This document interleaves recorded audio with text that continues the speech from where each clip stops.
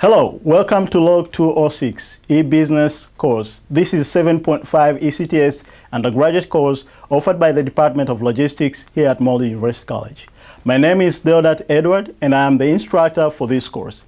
The main objective of this course is to provide comprehensive introduction to the theory and practice of e-business. The course will be divided into three major components. In the first component, we provide foundational topics for the course. So we will discuss key concepts and the scope of e-business, as well as introducing topics such as market analysis for e-commerce, management of e-business infrastructure, as well as electronic business environment.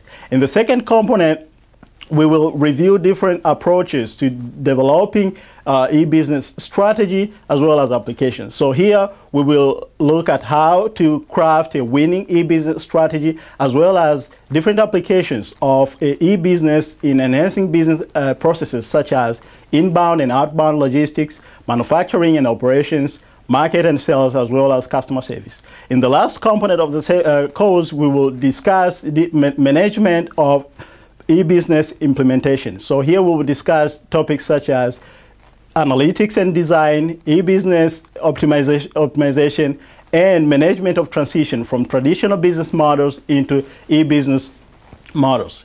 At some point, you have probably wondered how companies create and capture value through e-business. Or you have asked yourself why some .com companies are more successful than others.